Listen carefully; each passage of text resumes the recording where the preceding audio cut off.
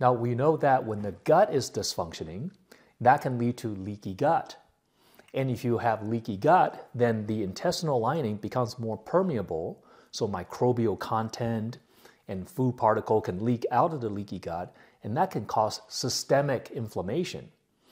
Now, if you have leaky gut and dysbiosis, which means that gut microbiome is imbalanced, either not having enough beneficial bacteria or having too much of the opportunistic bacteria, this can all cause a systemic inflammation, which is going to translate into an increase in inflammatory cytokines.